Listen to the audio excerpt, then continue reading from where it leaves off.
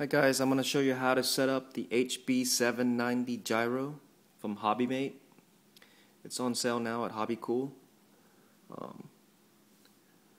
I already have my gyro mounted on my helicopter. I have my, the wire going towards the top of my helicopter, but you can have that going to the rear of the helicopter, so it doesn't matter.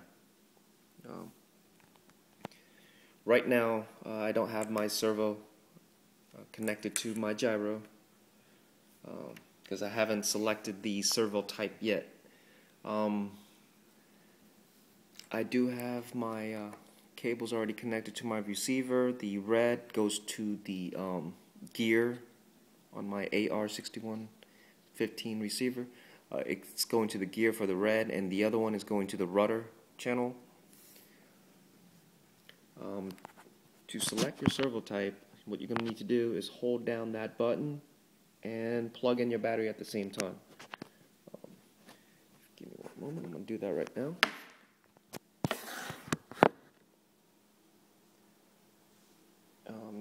Make sure your transmitter is turned on.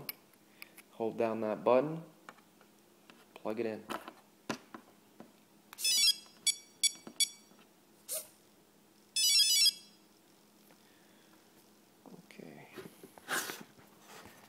As you will see that the light is flashing right now, purple. As you can see, that's two flashes. Now if you have it on two flashes, which is 760, and you plug in a Futaba 9257, you will damage your servo. And that's what we don't want to do, and so that's why we have our servo unplugged from the gyro at this time. What you need to do, let's say you have a Futaba 9257, that's one flash. For like an MKS 8910 or the MKS DS95i, which runs at 760, you're going to select two flash, which is that. Three flash is 1520 at 250 hertz. Most likely like this type of servo here.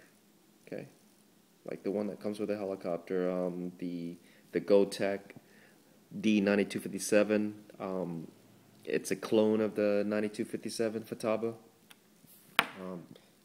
That's what I'm going to use for this.